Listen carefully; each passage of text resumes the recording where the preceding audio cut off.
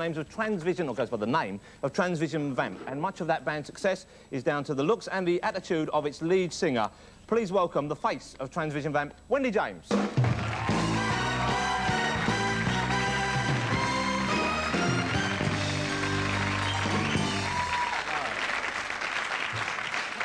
So what do you think of that fella then, getting in the bottle? Astonishing. It's astonishing, isn't it? Yes, it is. He should change the name to the Astonishing Zamoati, really, shouldn't he? Well, the reason I've been reading a lot about you in the papers, and there's been a lot of nonsense, I assume nonsense, written about you, but I thought I'd give you the chance to clear it up, so I'll run through a few... I'd like to clear my name. There you go. A few recent press stories. Series 8. OK. Did you slag off Kylie? No. OK. Why not? On that particular occasion, it was all right. Have you been banned from your local pub? Yes, but I got them back. I got them back. I had the last word on that. Are you going out with Nick Cayman? No. OK.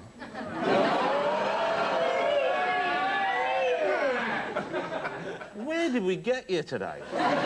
Are you going out with Jason Donovan? No. Are you going out with Michael Fish? Yes.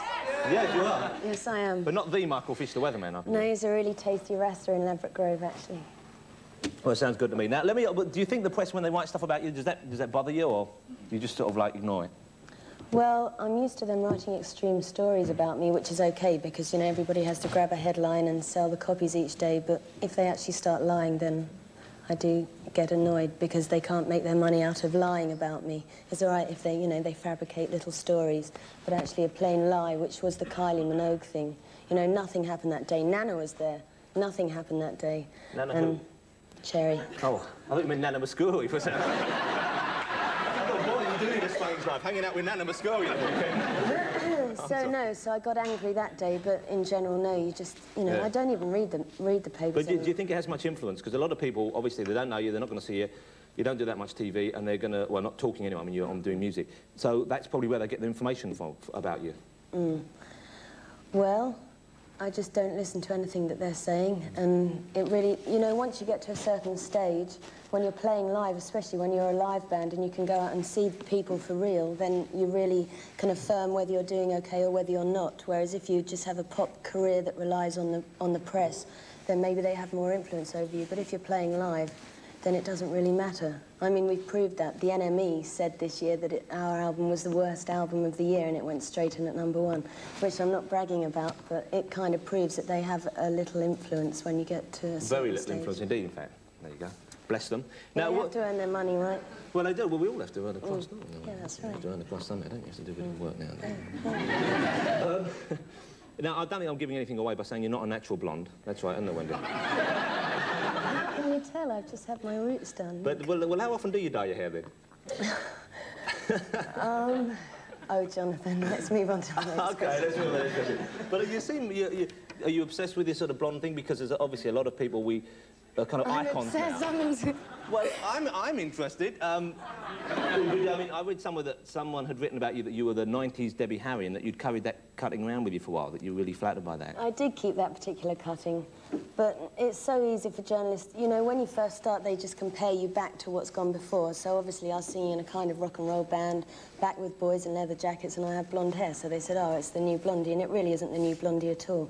And the blonde thing, sure, you know, I'm a fan of Bardot and Monroe and all of these girls, but also Marlena Dietrich, and all, you know, it really doesn't matter the colour of the hair. So I'm not an obsessed woman about being blonde. It's just, in fact, the reason I went blonde in the first, I remember it was the morning of my English O-level, and we decided to go away at lunchtime and cut all of our hair off. So I had really long brown hair, and I cut it all off and I dyed it orange, and the only way I could get out of being orange was to be blonde, and that's... Did you pass your exam? That's really... Yes, I did grade A, actually. Well, for something you didn't want to talk about, you did very well then, I must say. Well, look, I mean, do you think it's... I was just asking you, it's obviously a remarkably trivial question about the colour of your hair there. Do you think that women in pop get more of that stuff levelled at them than guys? I mean, do you think, for example, men find it easier to be, like, sexy in a pop band than women? I don't know if they necessarily get asked more trivial questions. It's just that when they are asked those questions, they're highlighted more. Because the media is still run by men. In fact, there's still, you know, even though legally women now have equal rights, apart from becoming the Pope or whatever, I still don't believe it's an equal society. And certainly women in pop do get a harder time, but then I think at the end of the day it's down to the individual to make the most of what they have, and you could really, there are so many women saying, oh, I have a really hard time because I'm a female in pop music, and that's bullshit as well. Because, you know, if you're good at something, then you're good at something, and it really doesn't matter what sex you are. You would really want to be the Pope, though, would you? I wouldn't mind his money, actually. He's very Okay, rich now let me man, ask you isn't he? something. This is still, I mean, it's kind of, I don't know, I would be asking the guy if this happened. I'd ask Prince the same question if this had been in the papers. Penthouse apparently offered you £250,000 to pose nude. Is that the case? Yes, that's true. That's a lot of money, isn't it? Were you tempted at all? No, not at all. Why not? For various reasons. A, I don't particularly appreciate the way Penthouse photographs women. I do with no clothes on, or? No, definitely I appreciate the female body, you know. I went to the Helmut Newton exhibition and it's wonderful to look at those women. The female form is a very beautiful thing. And I think it should... you know. And it should be appreciated, and it has been for many years, for centuries. But, you know, there's a difference between art, without wanting to sound pretentious, and cheap thrills and tits on page 3. Which is basically Penthouse is the higher class page 3, and I don't like that. Well, it's not that much higher class, probably, is it, really? Not really, no. But do you not think that people... I know people have levelled this accusation at you, and I'm just interested in your answer. Do you not think that you're using yourself to sell the music in the same way that, say, breasts, for want of a shorter word, sell magazines like Penthouse? No, I don't, because at the end of the day... of course, all bands should look attractive, whether you're Billy Bragg, Michelle Shocked, or Prince, or Mick Jagger, or Wendy James. We all look attractive to our particular audience. But you don't sell millions of albums because you look good. That's the simple truth, you know. You could do a whole bunch of business on posters, but you don't make a lot of money on records if people just like the way you look. And we've been around long enough, I think, for me to justify myself saying that it's because of the music. But of course I'm attractive to my audience. Anybody would be. I should, Coco. Well, Wendy, it's been a lot of fun talking to you. Thanks for coming in. And see you for a drink afterwards. Definitely. Ladies and gentlemen, the effervescent Wendy James. Thank you. Thanks, Wendy.